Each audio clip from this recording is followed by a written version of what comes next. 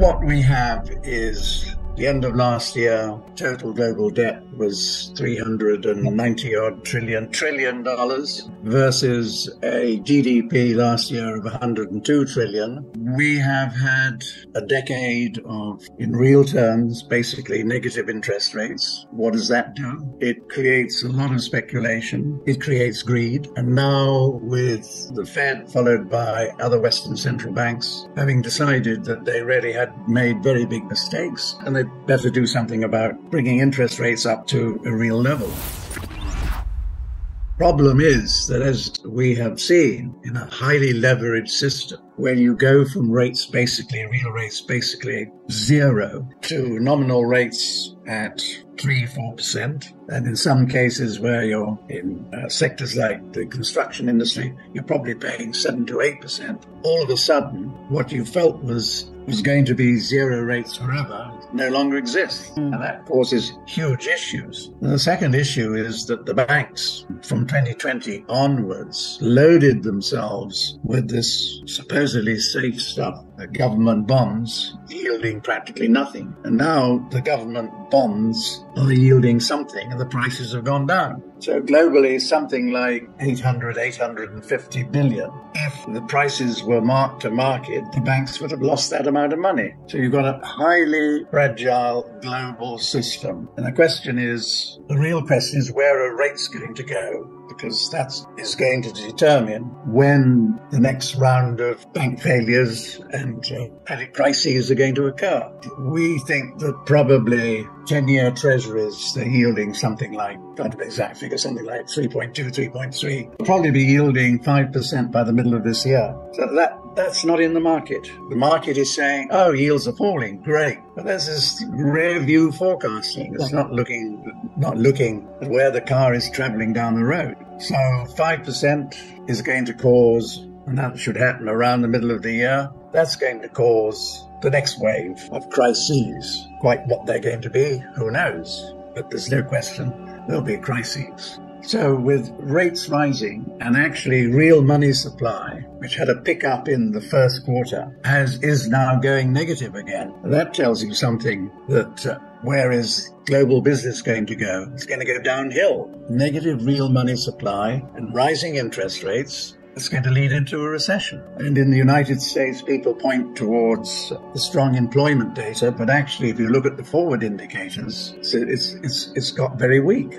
So recession is going to be around the corner. At the same time, around the middle of the year, the war in the Ukraine will intensify, with a big risk that it actually goes over the borders of Ukraine. I think this is a huge risk. And then you've got growing, in this part of the world, growing tensions between Israel and Iran. Nothing new, but Iran has stated that they've got enriched uranium to over 90%, which brings them close to having a bomb. You've got huge domestic problems, political problems in Iran. The United States and Israel have been conducting simulation attacks on Iran, and that was a month or so ago. So I think, this is not a forecast. It's one of the risks that we have to watch very carefully. There's a big risk that Israel will attack Iran. Problem is that Iran is fully prepared for this. They have acquired the latest anti-ship missiles from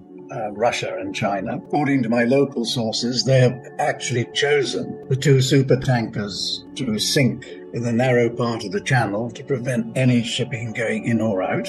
And if that happens, you're going to blow up the global derivative market. Think of the strategic alliances that Iran has developed with China and Russia. So if you attack Iran, you are attacking China and Russia. It's happening. It's evolving. People are not recognizing it. You've had the Iranian president in Moscow. You've had the rapprochement orchestrated by Beijing between Saudi and Iran.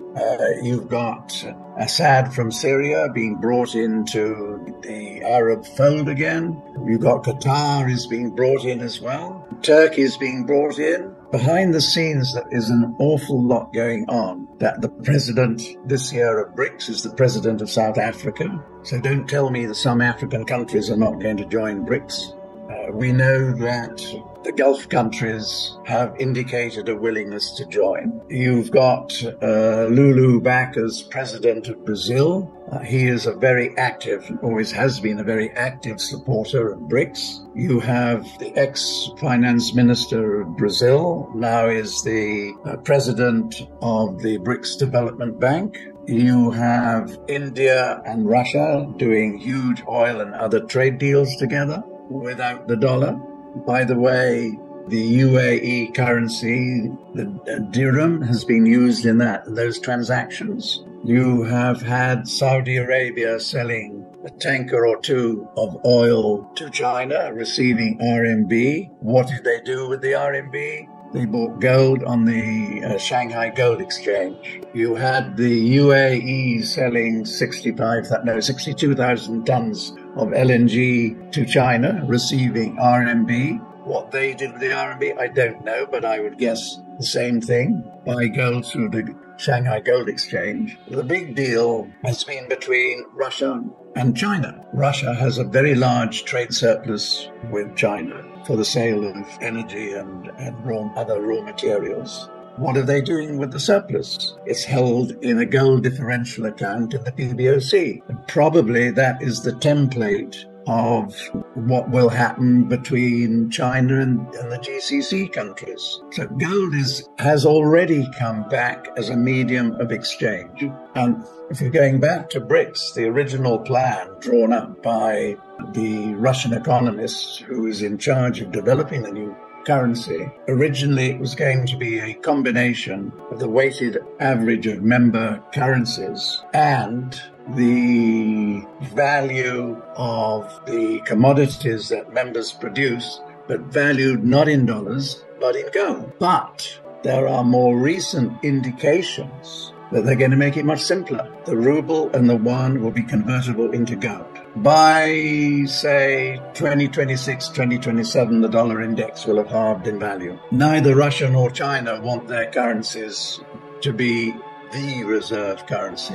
Their whole philosophy is a multinational environment. So you will trade in a gold convertible currency, or you will trade within your own currencies without going through the dollar. Why go through the dollar? I mean, interestingly, what's Ghana done? Ghana has a lot of gold, and Ghana needs to import. So instead of having to build a dollar reserve to pay for its oil imports, we want oil, we give you gold. The global financial system will collapse in 2025. By then, you'll have long-term 10-year treasuries yielding over 10%. What is that going to do to a highly leveraged global financial system? That's what will lead to depression. And in the depression, A, the BRICS will come out with their new currency, and B, the Western countries will come up with a digital currency, which is just as worthless as a paper currency, but in digital form. Within 5 years, maybe within 2 years, the pace at which this is going is really going to cover the bulk of the world's commodity markets. So if you turn on its head Treasury Secretary Connolly's remark decades ago, the dollar is your problem, the BRICS are now then going to say, commodities are your problem. Prices of the commodities are going to collapse too. I mean, if you take copper, we've got a short-term correction down to about $6,500. But by the autumn, with the Fed and other central banks looking at failures within the financial system, war over Ukraine intensifying, other hot spots, the dollar starting to fall sharply, they're going to turn the credit taps full on. So you then get some economic recovery, but in a highly inflationary environment. And in an inflationary environment, what does manufacturing do? First of all, it replenishes the inventories of everything that they have sold off. And then as their own inflation hedge, instead of holding a ton of copper, they'll hold 2 tons of copper, for instance. And then you have the financial institutions. What do? Always, when there is a falling dollar currency and rising inflation, they go long of commodities as their own hedges and long of equities. Your equity market will probably by the autumn will have fallen by something like 30%. Then the Fed opens the taps full on. So you'll get what I call the last hurrah in global equities and in commodities. We're basically from the lows of the autumn of this year, they'll double by early 2025 or end of 2024. I think we could easily have a nice little correction over the next month or so. But on any correction, buy gold and hold it. If interest rate goes up, we'll shake people out. It's only short-term correction, but on a correction you buy it. Interest rates will fall in the fourth quarter because we're in a recession and the central banks have opened the taps, blah, blah, blah. So probably we will see 10-year treasuries, which will have got up to 5% by mid-year, going down to 3.5%. But then certainly by early 2025, if not the end of 2024, they'll have shot up to over 10%. Crashing dollar, rising inflation. Inflation probably worse than what it was in 1981. You then had US CPI, from memory, at 13.5%. You've had the last 5 years, the amount of credit that global central banks have pushed into the economy was the equivalent, an annual equivalent of 47% of GDP, or something like, from memory, $43 trillion. That goes into every nook and cranny in the global economy. And then we are going to have supply disruptions on oil.